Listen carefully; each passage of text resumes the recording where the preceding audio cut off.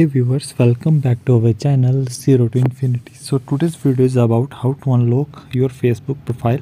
Many users are want to lock their Facebook profile. How to lock and unlock this, I will tell you. You just need to follow some simple steps I will tell you in this video, and your problem will be solved. Hope you like this video and subscribe our channel for more and more interesting and knowledgeable content. So let's start this video.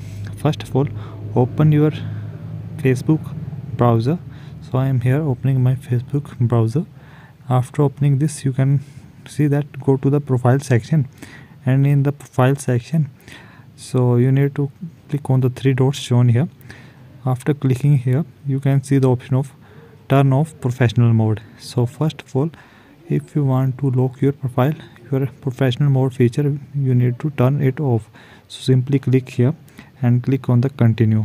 So again I will tell you, you just need to click on the three dots and then click on the turn professional mode off. Click on this option. So after clicking here, there is option came out, and they will ask you about some policies after this.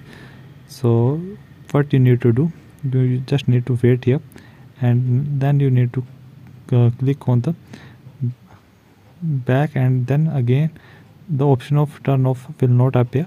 So we will try second time. So now continue option appear here. So simply click on the continue. After continue, you can see that professional mode feature is now turned off, and after this, now this feature is turned off. What we need to do, go back to the profile of your Facebook.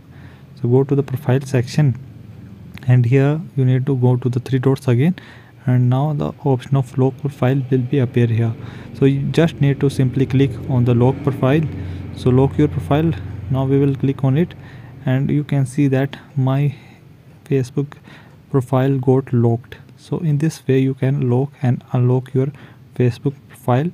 Hope you like this video, and if you have any query regarding this matter, you can simply drop it in the comment section of the video. Thank you guys.